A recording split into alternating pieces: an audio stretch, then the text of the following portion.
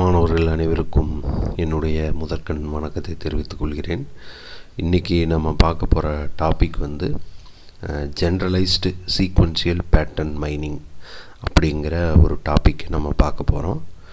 இந்த டாப்பிக்கில் அதாவது இதில் வந்து என்ன அப்படின்னு பார்த்துட்டிங்கன்னா, ஒரு பெரிய டேட்டா பேஸ் இருக்குது அப்படின்னா அந்த பெரிய டேட்டா பேஸ்லேருந்து நம்ம என்ன பண்ணுறோம் அப்படின்னா இதை வந்து ஃபைன் பண்ணுறோம். அதாவது டேட்டாஸ் வந்து சர்ச் பண்ணி எடுக்கிறோம். ஸோ அதில் வந்து எதெல்லாம் இந்த இதை பொறுத்தளவுல சீக்வன்ஸ் பேட்டர்ன் அப்படின்னு சீக்வன்ஸ் மைனிங் அப்படின்னு சொல்கிறோம். சீக்வன்ஸ் மைனிங் அப்படின்னா என்னென்னா, எதெல்லாம் நான் ஃப்ரீக்வெண்ட் ஐட்டம் இருக்கோ அதை எல்லாத்தையும் இது ஒவ்வொரு லெவலாக ஃபஸ்ட்டு இது சர்ச் பண்ணுவோம், அடுத்தது மறுபடியும் செகண்ட் சர்ச் பண்ணுவோம், இப்படியே லெவல் பை லெவலாக சர்ச் பண்ணிகிட்டே வருவோம். இந்த ஃப்ரீக்வெண்ட் ஐட்டம்ஸ் எல்லாத்தையுமே நான் ஃப்ரீக்வெண்ட் ஐட்டம் எல்லாத்தையும் ரிமூவ் பண்ணிடுவோம். ஃப்ரீக்வெண்ட் ஐட்டம் மட்டும்தான் அதில் இருக்கும். சரிங்களா? ஸோ ஃபஸ்ட்டு லெவலில் சர்ச் பண்ணுறது நான் ஃப்ரீக்வெண்ட் ஐட்டத்தை ரிமூவ் பண்ணிவிட்டு ஃப்ரீக்வெண்ட் ஐட்டம் மட்டும் எடுத்துகிட்டு அடுத்த லெவலுக்கு அனுப்புவோம். இப்படி வந்து இது வந்து எப்படி இருக்குன்னா லெவல் வைஸ்டு பேரடிம் அப்படின்ட்டு நம்ம சொல்கிறோம். ஸோ இதில் ஃப்ரீக்வெண்ட் ஐட்டம், அதாவது அடிக்கடி வரக்கூடிய ஐட்டத்தை மட்டும் எடுத்து என்ன பண்ணுறோம் அப்படின்னா அதில் வந்து ஜிஎஸ்பி அல்காரிதத்தில் பாஸ் பண்ணுறோம். ஓகேங்களா?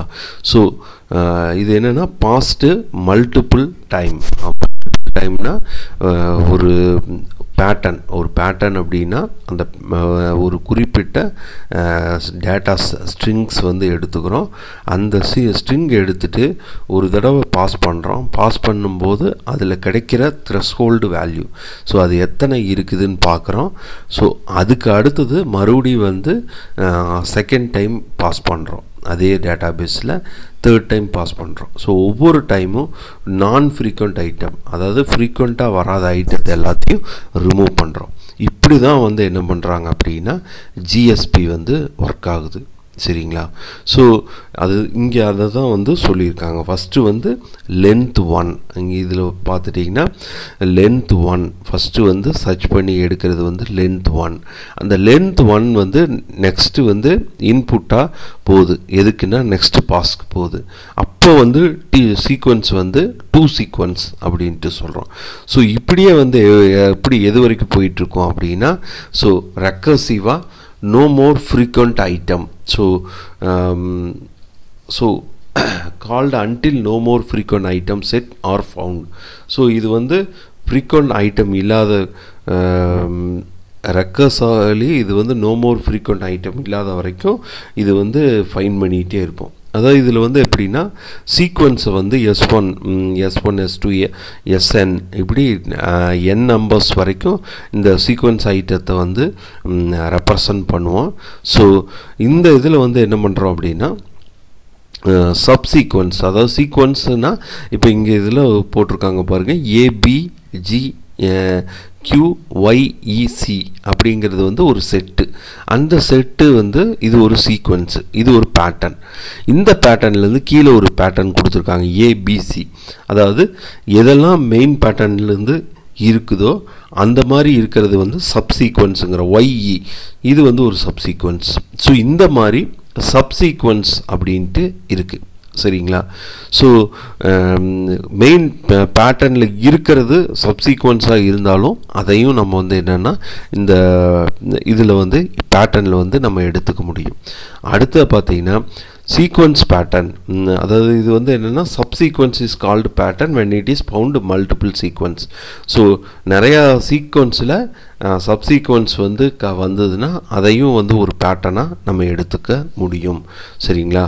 அதாவது இது ஒரு பெரிய டேட்டா பேஸில் ஒரு பேட்டர்ன் வச்சு சர்ச் பண்ணுறோம். அப்படி சப்போர்ட் பண்ணும்போது நிறைய இடங்களில் வந்து சப்சீக்வன்ஸ் வந்ததுன்னா அதையும் ஒரு பேட்டர்னாக எடுத்துக்கிறோம். ஓகேங்களா? ஸோ ஸோ இதில் வந்து சப்சீக்வன்ஸோட வேல்யூ வந்து சப்போர்ட் வேல்யூனா நம்ம ஒரு பேட்டர்ன் வச்சுருக்கோம் இல்லையா, அதுக்கு சப்போர்ட் பண்ணுற மாதிரி எத்தனை இடங்களில் அது வந்திருக்கு அப்படின்னு பார்த்துட்டு அந்த சப்போர்ட் வேல்யூவோட இது இருந்ததுன்னா அதிகமாக இருந்ததுன்னா அதையும் ஒரு பேட்டர்னாக நம்ம எடுத்துக்குவோம் அப்படிங்கிறதான் இங்கே சொல்கிறாங்க. ஓகேங்களா. ஸோ இது வந்து மெத்தடு சீக்வென்ஷியல் பேட்டர்னில் ஏப்ரியாரி அல்காரிதம் அதோட அப்ரோச்சில் ஒரு பார்ட்டு தான் வந்து ஜிஎஸ்பி ஸ்பேர்டுன்னு ஒன்று இருக்குது. Pattern growth paste அப்ரோச்சஸில் free span prefix span இந்த ரெண்டு இருக்குது. ஸோ அடுத்தது ஜென்ரலைஸ்டு சீக்வென்ஷியல் பேட்டர்னில் சீக்வென்ஸ் டேட்டாபேஸ். ஸோ என்னென்னா டேட்டாபேஸ் வந்து ஒரு ஆர்டர் ஃபார்மில் எலிமெண்ட் எல்லாம் இருக்குது அல்லது ஈவெண்ட் இருக்குது அப்படின்னா சீக்வென்ஸ் டேட்டாபேஸ் அப்படிங்கிறோம். So the sequence consist of many element which are called transaction. சீக்வென்ஸில் வந்து மெனி எலிமெண்ட்ஸ் இருக்கும், அதுக்கு வந்து டிரான்சாக்ஷன் சொல்கிறோம்.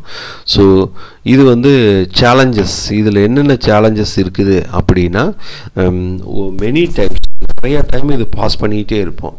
ஓகேவா. ஸோ அப்போ நிறைய வந்து ஃப்ரீக்வெண்ட் பேட்டர்ன் நிறைய கிடைக்கும், அது வந்து கன்ஃபியூஷன்ஸ் கொண்டு வரும். ஓகேங்களா.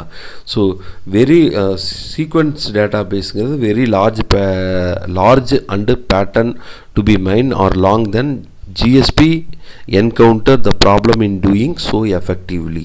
ஸோ இதில் என்னென்னா இந்த மாதிரி நிறைய பெரிய பேட்டர்னாக வரும். இதெல்லாம் வந்து என்னென்னா இதில் வரக்கூடிய சேலஞ்சஸ். ஓகேங்களா. ஸோ மாணவர்கள் அனைவரும் பார்த்துட்டீங்க. இதில் ஏதாவது உங்களுக்கு டவுட் இருந்ததுன்னா எனக்கு கீழே கமெண்ட் பாக்ஸில் பதிவு பண்ணுங்கள். நன்றி, வணக்கம்.